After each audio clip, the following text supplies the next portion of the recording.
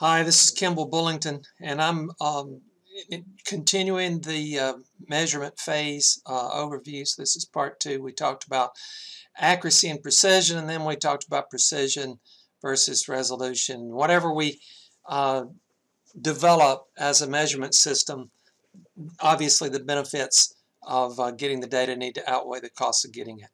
And if we can't answer that second question there, what does this measure do for the project, then we probably shouldn't have the measurement included.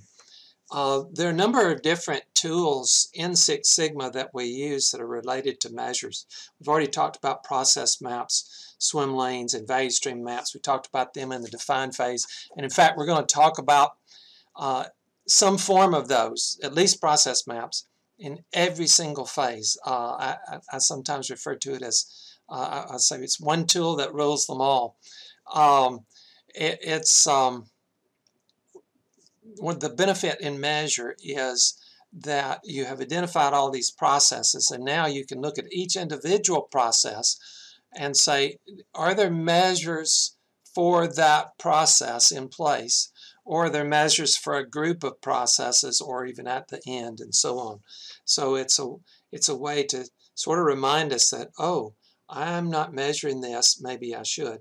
SYPOC is really just, in some ways, sort of a high-level process map, suppliers, inputs, processes, outputs, customers, and a little bit different form, but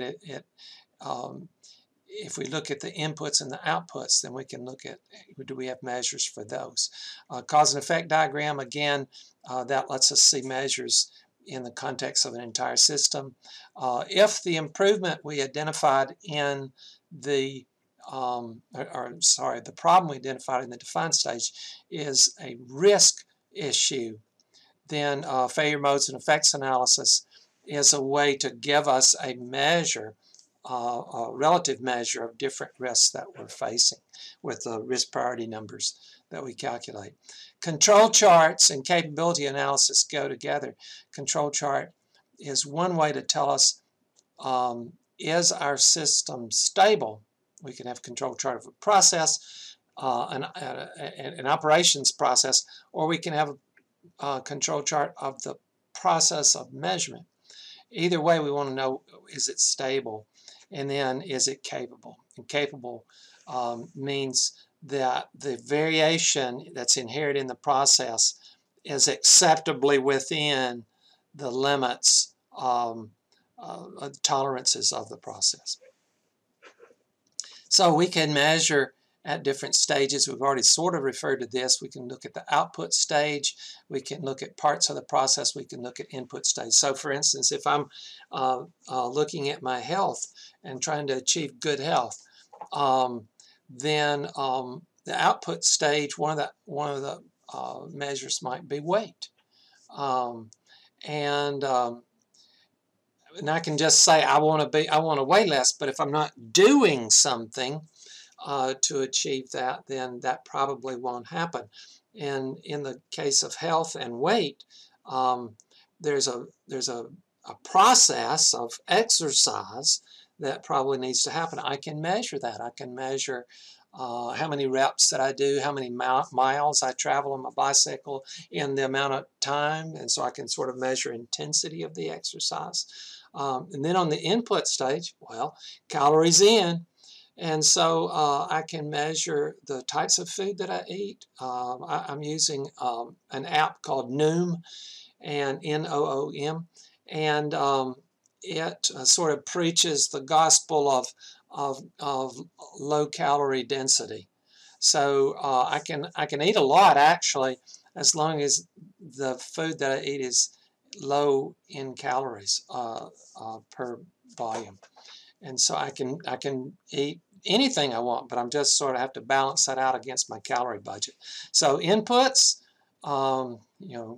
calories in, parts of the process, exercise that I do, and outputs, the weight that I measure. You could think about this for your career. I'm not going to take time to do this, but you could measure an output, which could be some level that you achieve at a certain time. You can think of processes in terms of well, ing words, things that you will do, activities that you will do.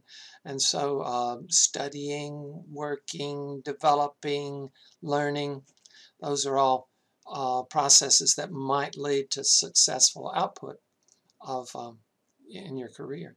And then the inputs, I think primarily of knowledge, information would be the inputs in this process. Types of data, variable data versus attribute data. So variable data, any physical characteristic, I should have said,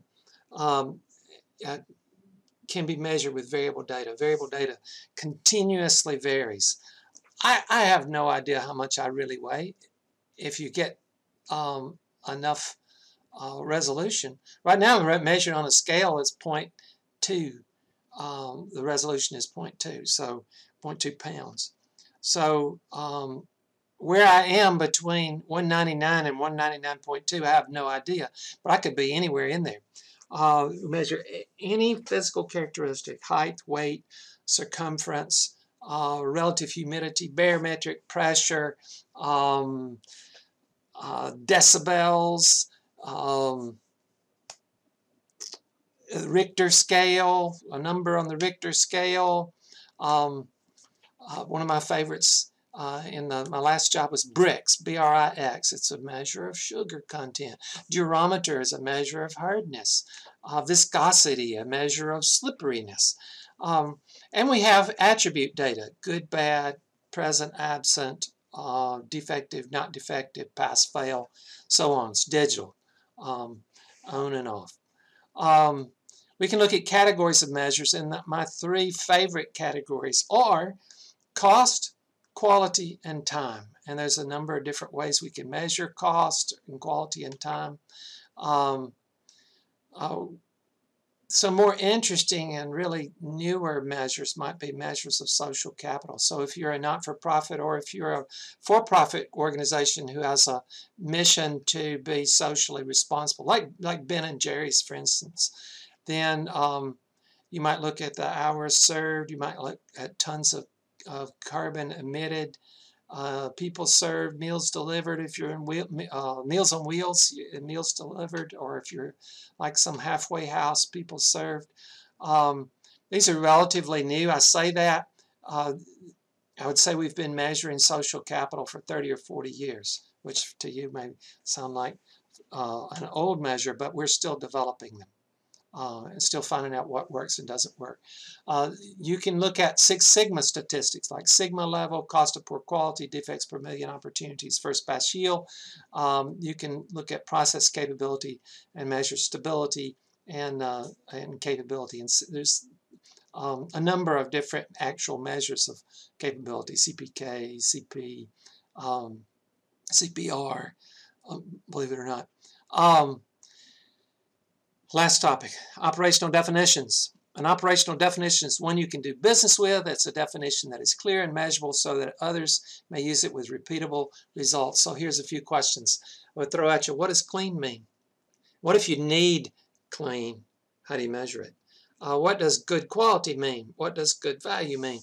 So in my last company I worked for, we asked our suppliers of tubing to give us clean tubing. The reason for that was that if there was sometimes you'd end up with draw lubricants on the tubing. They were very hard to get off. And when they went into our vacuum furnace for brazing, that stuff would cook off, and then it would essentially smoke up the filters and clog the filters. If you clog the filters and ran with clogged filters, then the furnace would overheat. You would burn up a hot zone. That's a $30,000 ticket. So we asked our supplier to give us clean tubes. They said, what do you mean by that? And we said, well, we explained the need. And they said, well, then are you looking for semiconductor clean? Because we supply tubing to the semiconductor industry. And we said, no, because we didn't need them to be that clean. And that was expensive. So we came up with an operational definition that was based on standards and a process. Our process, we would wipe a cotton swab on the inside of a tube. The cotton swab was soaked in acetone. And then we would compare how dingy it looked to a set of standards. And if it was less than our cutoff standard, then it was okay to use. We gave a set of standards to our supplier. We kept a set of standards, and we thought that was brilliant. And it actually was a good idea. But what we found out later is that we had to more clearly document that swabbing process, because unless we both swabbed the same, we would come up with different results. So very important concept. Quite often we'll say these words: clean, good quality, good value. We haven't defined them, and so we cannot measure them until we have. Walter Shewhart invented statistical process control charts. He invented Plan, Do, Study, Act cycle, which is the foundation for continuous improvement. And he said that operational definitions were of greater importance than control charts. That's saying something. So our deliverables from the measure phase: a plan for collecting data, specifying the type of data needed and techniques for collecting the data, the tools that we're going to use. Operational definitions for important measures that may not be clear and that people might not agree on previously, and sufficient data set for the problem analysis. Next up is analyze.